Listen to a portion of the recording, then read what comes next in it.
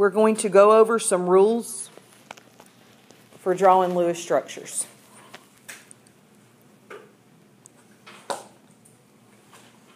And we're going to use the molecule carbon tetrachloride to go over these rules. The rules for drawing Lewis structures with carbon tetrachloride. Do y'all know what the formula for carbon tetrachloride is? You do. What's the formula? Carbon tetrachloride? CCl4? Yeah. Isn't it CCl4? Y'all know that? Okay, first rule is to add up the total number of valence electrons.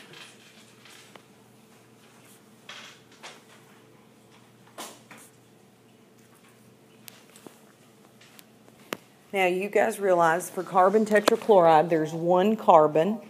How many chlorines are there? 4. So I have to add up valence electrons for the carbon and for 4 chlorines. What do you come up with on that total?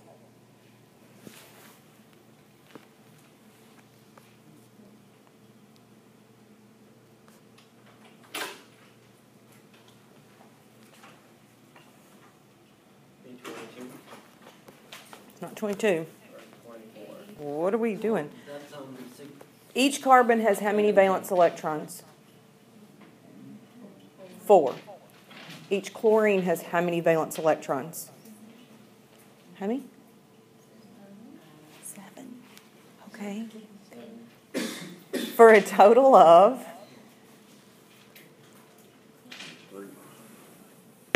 Isn't that 32?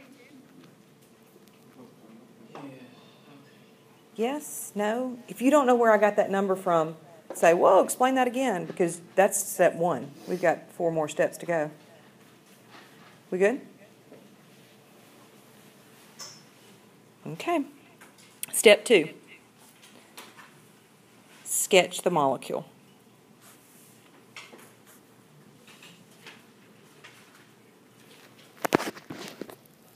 You guys sketch the molecule. Okay, guys, you should have sketched something like this.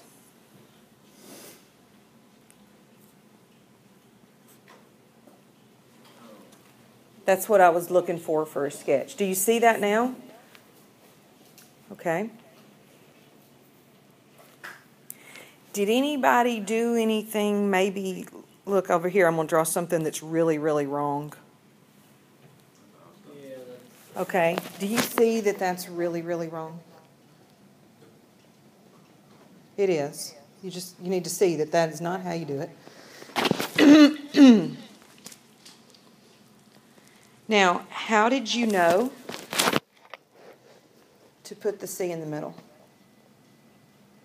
Because it's the one that has 4 and then you have to add 1. Okay. Does it make sense that if, like in CCl4, if you've only got 1 C and 4 chlorines, that the one you have 1 of would go in the center? And everything else will go around it? A lot of times, y'all, not always, but a lot of times, whatever comes first, like CCl4, that's your central atom. It's usually written first, but not always. Okay? So this is what we have as a sketch of the molecule. Now, I'm going to have to change slides for step 3. Satisfy the octets of all atoms bonded to the central atom.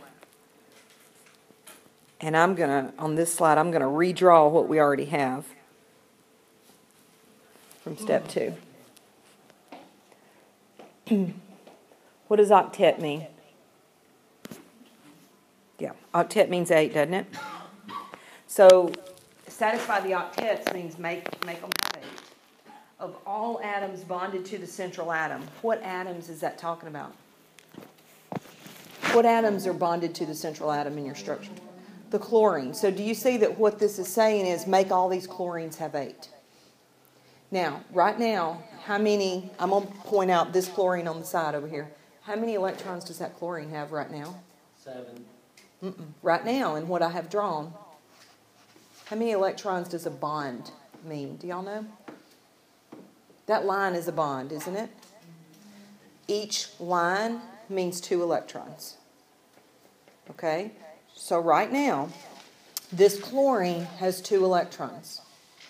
In order to make it have a total of 8, I need to add how many?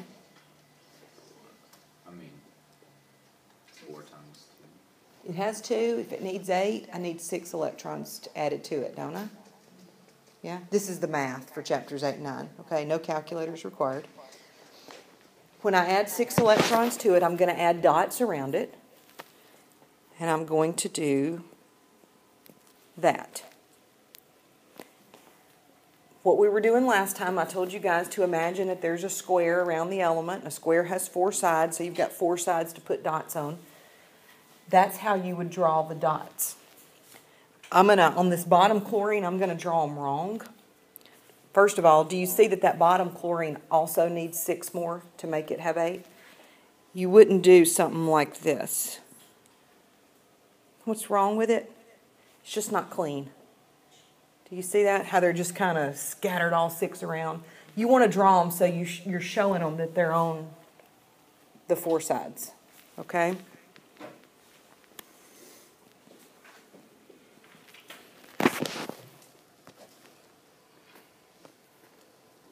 How many does the chlorine on the right need? How many dots? It also needs 6. How many does the chlorine on the top need? 6. So, do you see that structure, it has now completed rule 3 with what I have drawn there?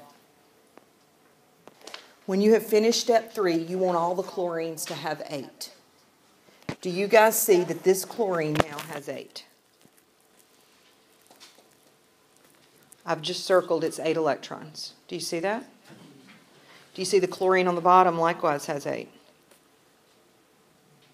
This chlorine has 8, and that chlorine has 8. Okay, we're counting all the electrons in the bond for the chlorine. In a minute, we're also going to count those for the carbon.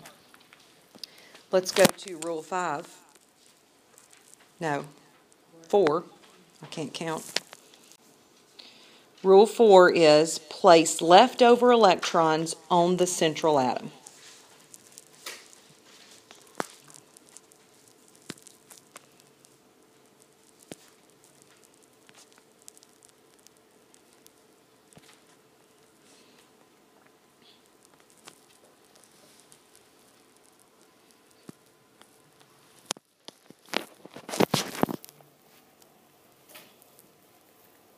What does that mean, place leftover electrons on the central atom? Well, y'all, if you look back at step 1, how many electrons did we count up in step 1? 32, okay? That's the number we have to work with. We've got 32 electrons to work with. Y'all, you can't make more electrons, and it is not good to conserve. It's not a good thing if you only use 28, okay? You have to use all 32 electrons. Look at your structure. How many electrons are there? You got to count the dots and you got to count the bonds. How many electrons are there? 32. You should count 32. Do y'all count 32 electrons used there? 8 times 4 is 32. Yeah, 8 times 4 is 32. Each one has 8. Okay? So when it says place leftover electrons on the central atom, if I had 32 to use and I've used 32, there are no leftover electrons to put on the central atom. So I might be finished with my structure. That's a check mark. We've got to check some things to see, is that the Lewis structure for carbon tetrachloride? The first thing we want to check is, did we use all of the electrons?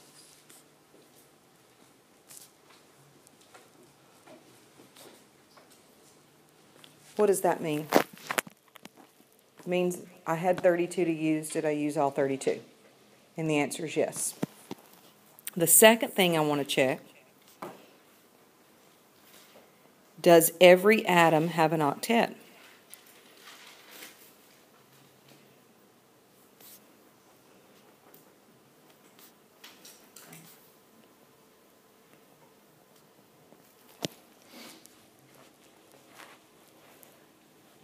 So did I use all of them? We said yes. Does every atom have an octet? Now I'm going to go back to the previous slide because I had circled the octets for all the chlorines, right? Look at carbon's octet. Do you see how the bonds, I counted them twice to make sure everything had an octet? I counted each bond for its chlorine and for the carbon because that's what a covalent bond is. Electrons are shared so that everything gets an octet. So the answer to the second question is yes. If the answer to both questions is yes, then you have your Lewis structure. But both have to have an answer of yes. If the answer to one is no, then you have to fix it. That's where Rule 5 comes into play. So here comes Rule 5.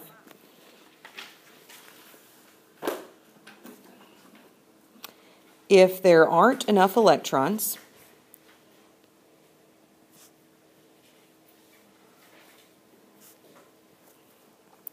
to give the central atom an octet,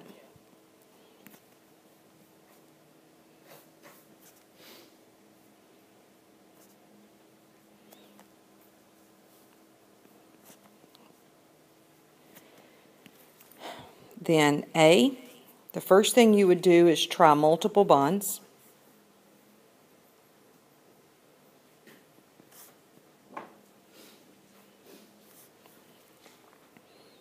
B, if that doesn't work, it may be an exception to the octet rule.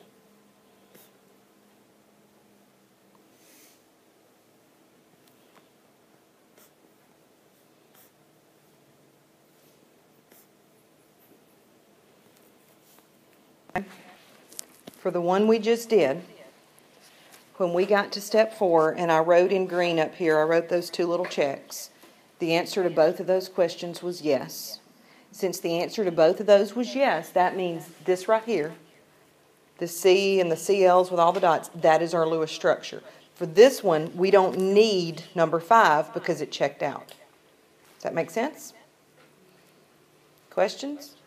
Yet? No?